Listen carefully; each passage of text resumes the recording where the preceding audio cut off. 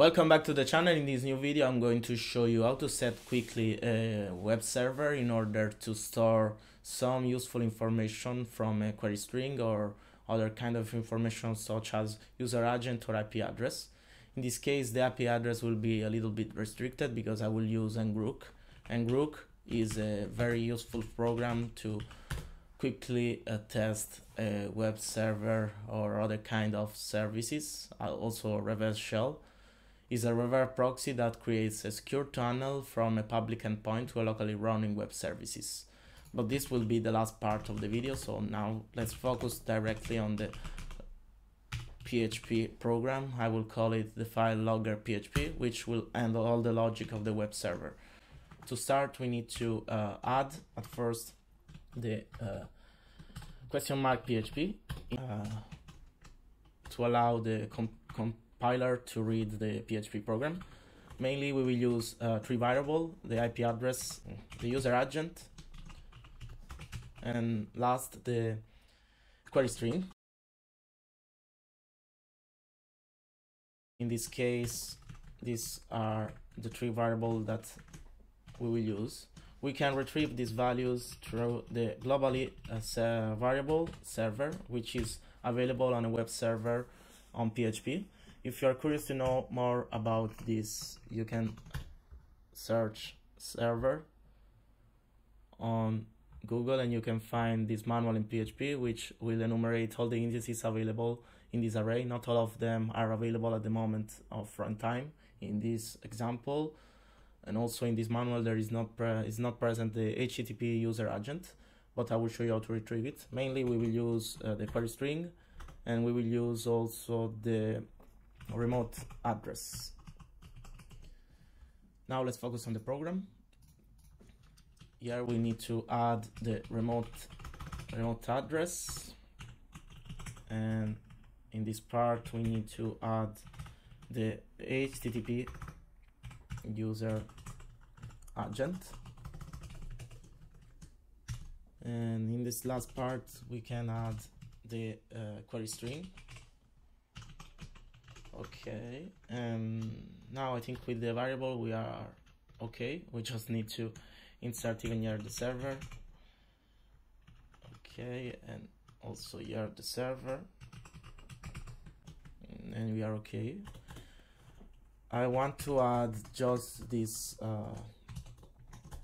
if function just for this demonstration.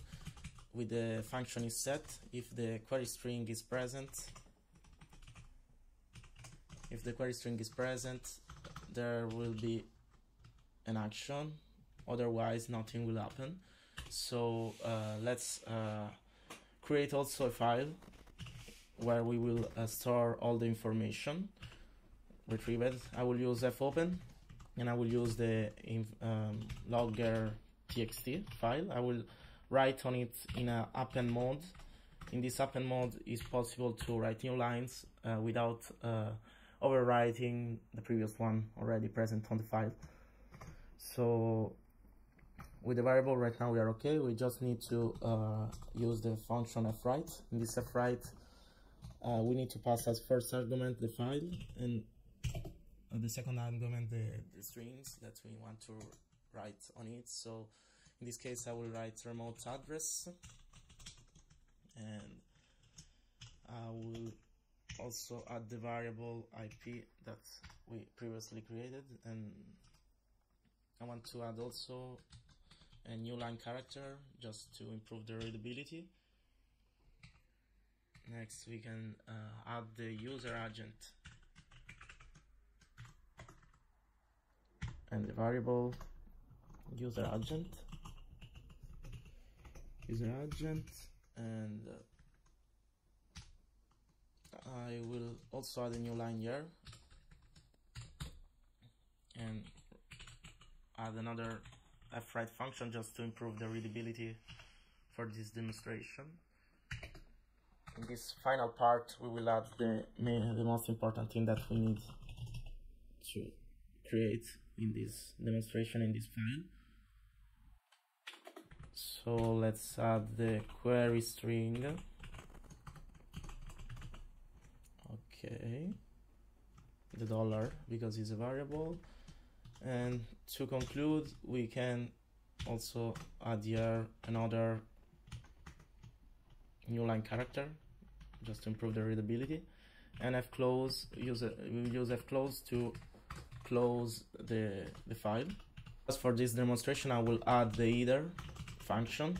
This either function will add a location either that will redirect the request to another website just to have a decent response, because for now I didn't create an index file or an HTML file that will give a response. So I think this is all for this program. Let's close it and let's see with the php-l if there is any error on it. There is no error, so we can use the php-S localhost 8000 to run this web server. And as you can see right now, this is running, so we can go here and see that there is no response. Also, there is no action because at the moment there is no question mark. So I want to show you that the file even is not being created. So if we add the question mark and a variable, we can see that this will be written in the file, but we still can improve a little bit this program, because the URL encode is not handled at the moment, as you can see. So in fact, if we run this will be logged. And if we want to handle also this kind of action, we can insert here the URL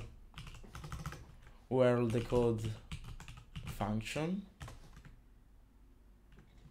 and with this addition we can see that now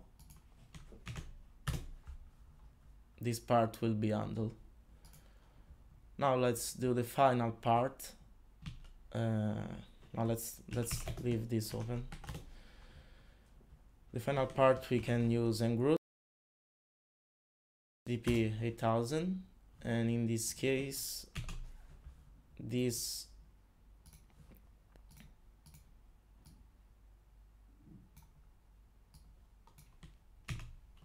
server will be available in the internet. The first part that we need to do is this, to visit the website, but once we click on it we are able to see all the logic behind. I want to show you just one thing, because the problem is that in this way we are not able to see the remote address that is triggering the request. If you're curious to see it with ngrook, you need to look here, and here you can see the headers, the raw request, the binary request. But this is just a demonstration. If you want to use it in a web server as, I don't know, Amazon Web Service or Azure or other kind of, you will get directly the IP address. That's all for the video. See you in the next one.